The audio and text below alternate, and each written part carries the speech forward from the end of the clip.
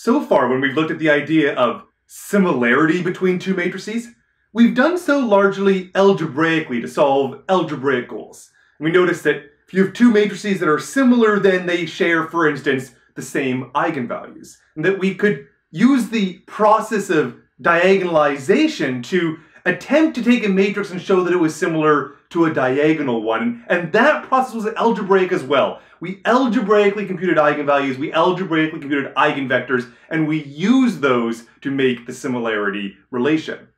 Now, what we're going to do in this video is try to interpret similarity through the lens of transformations, and in particular, change of basis when I'm talking about a particular transformation.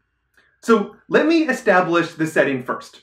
I want to suppose that I've got some matrix A, and that if I'm going to come along and take a P inverse AP, that this is going to be equal to some other matrix, and ideally it's a diagonal one when we can diagonalize it, but it's not always going to be a diagonal one, and everything that I say doesn't really matter whether it's diagonal or not, but I'm going to write diagonal because I just really like diagonal matrices.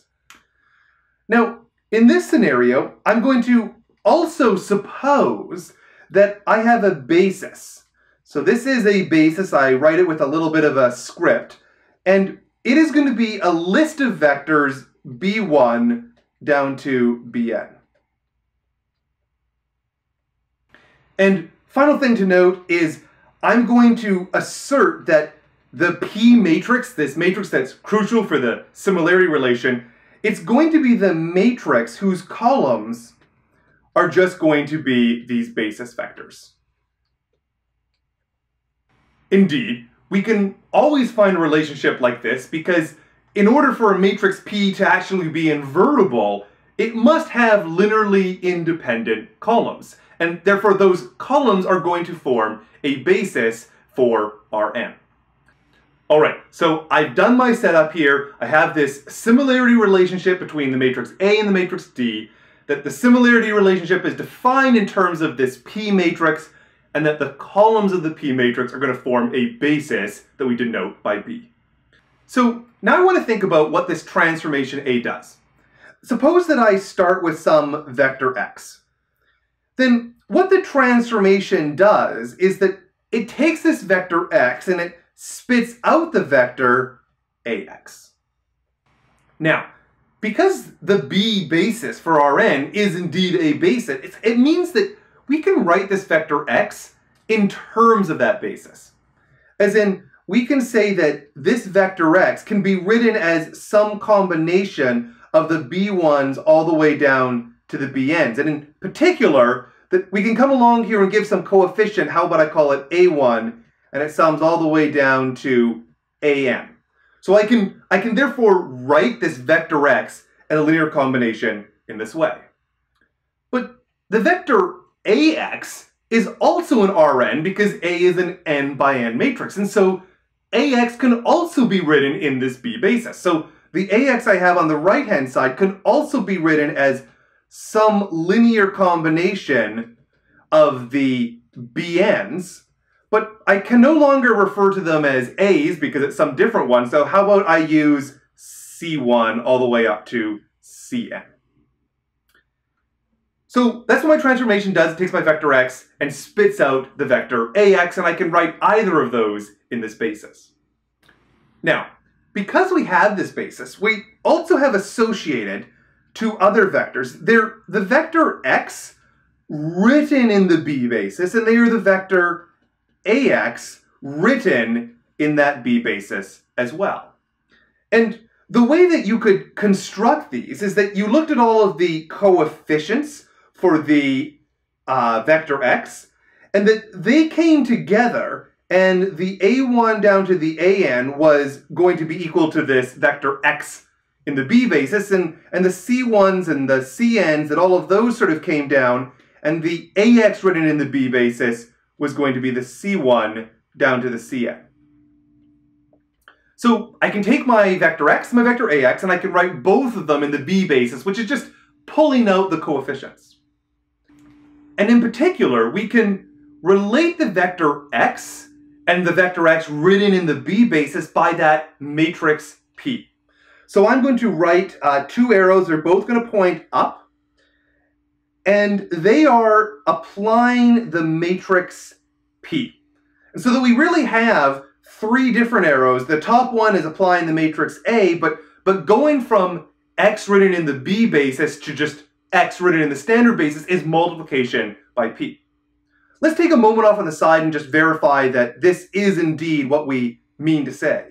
Notice that if I take that P matrix and I multiply it to the vector x written in the B basis, well, this is just going to be equal to A1 times whatever the first thing in P is, which is B1, plus all the way down to AN plus whatever the nth thing in P is, which is going to be the Bn. So indeed, we see that this is the relationship, that what we have transformed is P times x written in the B basis gets out my vector x. So I was justified in writing this arrow diagram. All right, so now let's return to the main problem. What I'm going to now ask is, how do I connect along the bottom? If I have a vector x written in my B basis, so I'm at this vector here, and I want to get over to the vector ax written in the B basis, the question is, what is the matrix that represents that transformation? The transformation that takes x written in the B basis to ax written in the B basis. It's not the matrix A, because the matrix A was going to apply when we had these written in the standard basis. So that is the key question that I'm trying to ask is, if I begin with this vector x, and I have it written in the B basis, then I want to try to multiply by something here. Let me put that off on the side. Multiply by something here such that what I get out of it is ax written in the B basis. That is my goal. And this is the question mark that I want to fill in. But how can I do that? Well, one way that I can get from x written in the B basis to ax written in the B basis is I can go the long way around on my path. That I can go in some approach that takes the xb, goes up through the x, over to the ax, and back down. That's the approach that I'm going to take. All right, so first I'm going to multiply by my p, so I'm going to come and write that closer to the x, because that's the first thing I do. And then I go up here on the top and I multiply out by my a. And then I'm coming down here, and notice carefully the direction of my arrows. The p is going from the bottom to the top, but I'm trying to get from the top to the bottom, so I have to multiply here by p inverse. And that's what we now have. We've got some matrix, p inverse times a times p.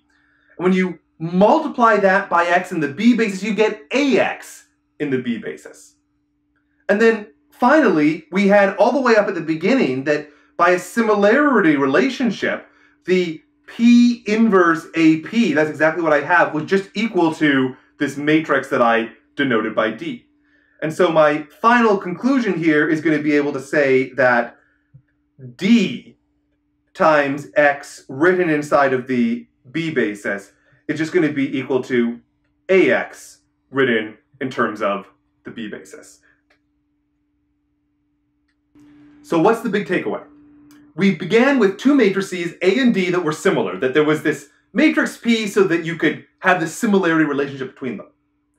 And then what we've interpreted this as is that the P matrix that allows for this relation, if you write out the basis, that's just the columns of that P matrix, then this entire similarity relation can just be thought of as a change in basis, where instead of having a matrix A taking X to AX, you have this other matrix, the D matrix, that takes X in the B basis to AX in the B basis. And thus, we have this really nice geometric interpretation of similarity. And it should also then sort of make sense that so many of these properties of our matrix do carry over, that when you have a similar relationship between two different matrices, the matrices share a lot of the same properties. And this is because the two matrices that you really have are, in a sense, both representing the same transformation, but they're representing it in different bases. And that's why they're so similar in so many different regards.